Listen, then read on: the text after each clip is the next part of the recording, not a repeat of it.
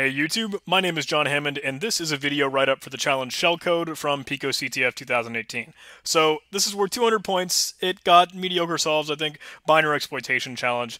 We've seen this before in picoCTF 2017. It doesn't seem to be too difficult, it's just a matter of finding some proper shellcode. So if you don't know what shellcode is, you could simply Google it, but it is just kind of essentially machine code, right? Or like ops, Intel processor instructions, or compiled bytecode to do things, to actually make a program actually do something else that it wasn't intended to do, like properly give a shell. Usually, that's why it's kind of called shellcode, but it can do other things, right? It's just making it do something else.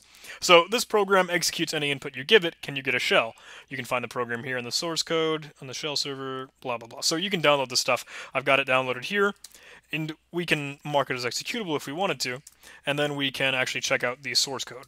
So not really all that interesting, just we know that, okay, it's going to go ahead and execute whatever we give it in a buffer, like as if it were code, as if it were like compiled instructions. So let's try and see if we can track down shellcode.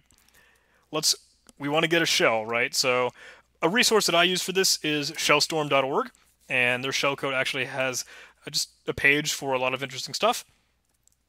And let's say we're working on Intel x86, right? But we are working on Linux. So let's find something that will execute bin bash or bin sh, or whatever the case may be, something that will actually go ahead and give us a shell. There are a lot of options here. I like to have something that uses tacp, so it keeps privileges just fine. And let's look for that. Let's just look for tacp.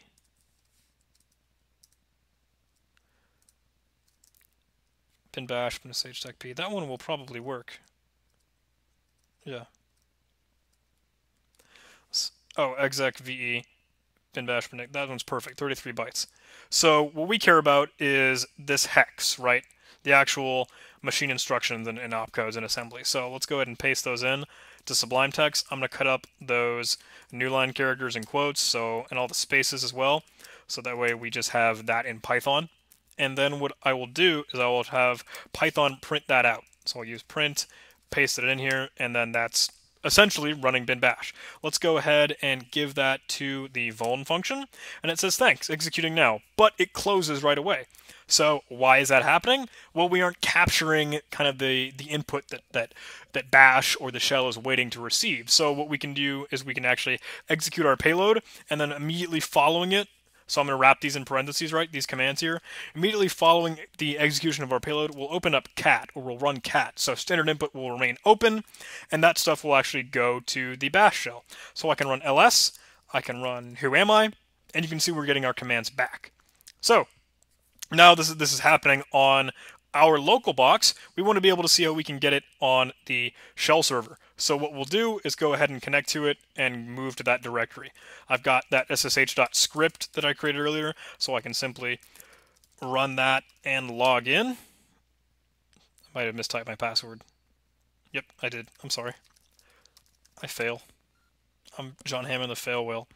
Let's change directory there, and let's copy and paste that payload that we have here.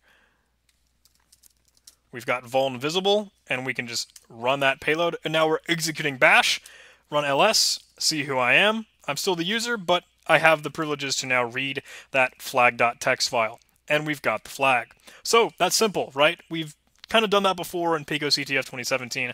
Just a matter of tracking down shellcode and knowing what will do what will actually kind of work for us. I've tried to use pwn tools before to generate some shellcode, but I never seem to get it right.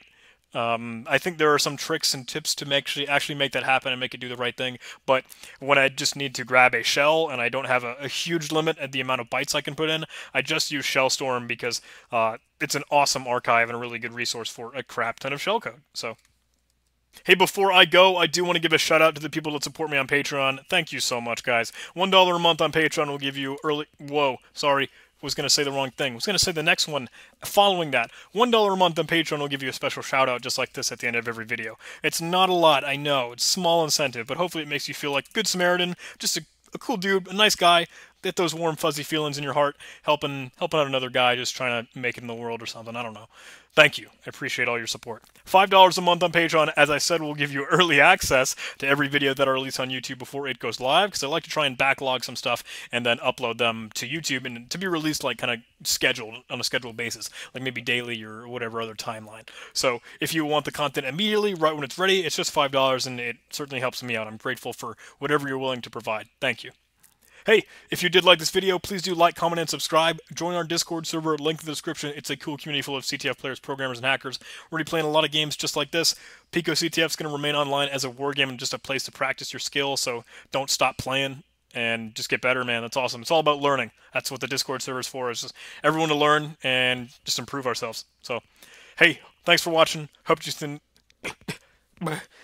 Oh my god. What's going on?